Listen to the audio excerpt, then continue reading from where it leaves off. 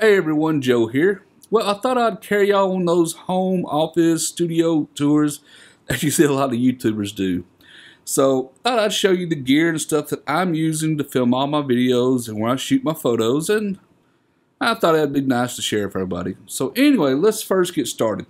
Now, the first thing a lot of you viewers and stuff ask me is what video camera and stuff I'm using to film my videos. So let me turn this camera around and actually show you. Okay. Well, here is the camera I'm using the most. Yeah, an older Canon T3i. Yeah, not a latest and greatest. Now, right now I have the 18 to 55 lens on there, but I really don't like this lens too much. I normally use my Sigma 18 to 35 art lens because it's so much sharper. Okay.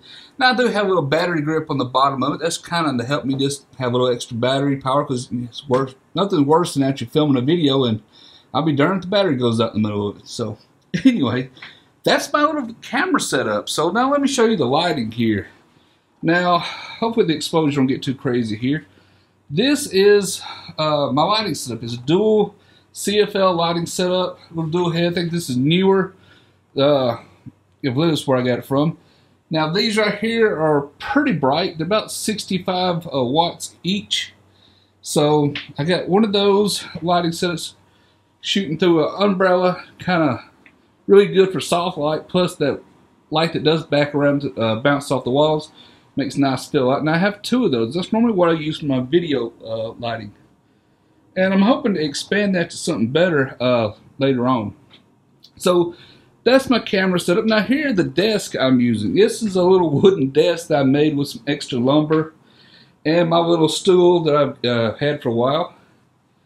And I'm hoping to improve this later on, but I like wood texture surfaces because it doesn't get reflective, it's not boring looking, and I've always just enjoyed wood anyway. Okay. So now let's move over here. Now here's a lot of the soft boxes you see in a lot of my videos. I have my Photo Diox 24 by 36 one there. In the back here, I got a 12 by 52 or 12 by 56. I forget exactly what it is. Strip softbox. And I have two of those. One there also. And right here, I have one of my main beauty dish, the 18-inch Photo Diox beauty dish, and of course a 24 by 36-inch reflector. Now I have this cool little stand set up, made up here. I actually plan on making a little vlog video on it. Basically what it is, I got kind of hooked up here. That way I don't have to have a separate stand to hold my reflector. It's kind of just a little clamp there. Let me zoom in a little bit. There you go. That's all that really is. Just kind of clamp it to one of the legs there. That way you don't have to have an extra stand. And of course I got my backdrop here at the back. And I have it on the ceiling here. Actually hung up, steel pipe. Stainless steel. And that's how I've been kind of hanging my backdrops, because the ceiling may look taller here in the video, but it's actually only a 7-foot ceiling. So when I build my other studio, I'm going to have a professional setup installed. Well, I'll install it myself. And of course here I have some of my alcohol at the top. Nothing beats some good Baileys, some Chimay Belgian beer, and some rum. Kind of help you get through the day. And a picture of my daughter, some of my older software, a lot of my lens filters, and of course one of my other cameras I use for alternate angle and stuff.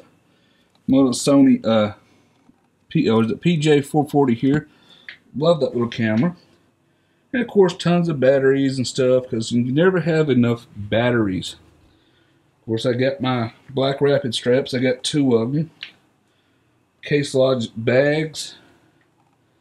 And of course over here on the wall I have my assortment of lenses and stuff that I'm not currently using. Well, I use them daily, but not most of them daily. I don't want 2 or 3 of them get used constantly all the time. And of course I keep all the boxes because I have this weird paranoid belief if I throw away the box, something will break. So I hold on to everything. Of course, my Canon 70D is still sitting up there, and it's broken, even though the box is sitting over there. So, got to get the Canon 70D fixed for too long, because I want to keep using that. And of course, here is my little desk. Let me roll my office chair out and show you everything. There I have my Scarlett 2i2 and my Audio-Technica AT2035 microphone on my little boom pole here. My Creative Lab speakers and my Western Digital hard drives. Two of these here are for current data. The other one is as large as 6 terabyte I use for time machine backup. I got my Rode Smart Lab Plus microphone. Wonderful microphone, use it a lot. My iPhone charging, my iPod that I actually hook up to that a lot, record with. And I can tell from the video, I should have dusted before I did this video. So anyway, here's my little DVD burner, memory card case, eco-fused, some SD cards. One of them's got Magic Lantern on it. And here's my main computer. Blue Knot, it's nothing fancy, just a 2012 Mac Mini. So, you know, works wonderful. Logitech keyboard. I like these better because the keys feel better than the Apple keyboards do, because these are not flat, they're just slightly concave. And plus, they light up. And no freaking battery to charge, because you just plug it up and the battery's built in. Unlike the Apple keyboard, you have to pull the batteries out, charge them up, or switch them out all the time. And my monitor here. This is the BenQ BL3200 PT. It's a 32-inch display, 100% sRGB accurate, which is very, very important.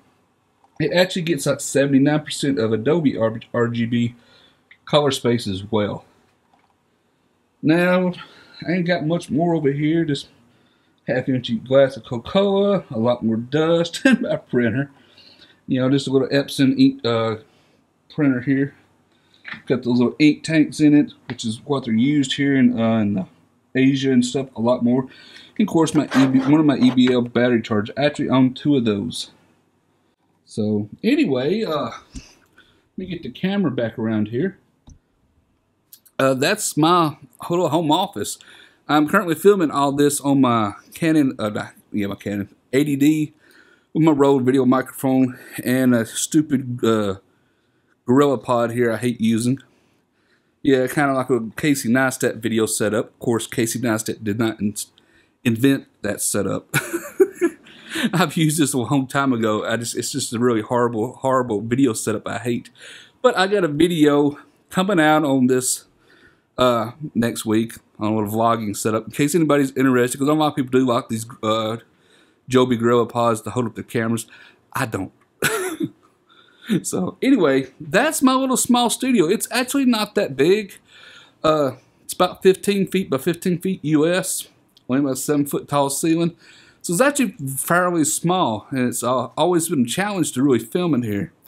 So I'm hoping when my channel grows big enough that I'm actually going to build another studio on my property out here. It's going to be quite a big one, probably about 25 by 50 feet, something like that area. It's going to be a large studio. But, you know, I'm starting to get a lot more, you know, jobs and stuff, and taking a lot more photos out here in the Philippines. A lot of models and stuff coming in. So the work is picking up. So anyway, this is my little home office that I'm working with right now. So if anybody's thinking, hey, I don't really have a large space to do photography and stuff in, you can. Look what I got. This is actually very small. This was actually about 2 years ago my back porch to a house. And I bricked it in and set it up as this home office. So anyway, that's it, everyone. I thought I'd share this with everybody. Thought everybody might enjoy it. A little something different. Thought I'd share a little bit of myself with everybody. So anyway, that's it for this video, everyone. And I hope you liked the video. If you do, give me a thumbs up. Thumbs up is always highly appreciated. If you're not a subscriber to my channel, be sure to subscribe. Subscribing is free. It's for you. Let you know when I release more videos. Until next time, everyone, thank you for watching.